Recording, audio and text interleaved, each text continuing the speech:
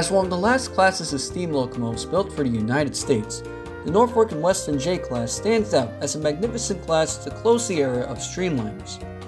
Starting production in 1941, these sleek black steamers pulled flagship passenger trains on the N&W on mainline runs at high speed, with their streamlined appearance being an icon for the road's steam-based tradition.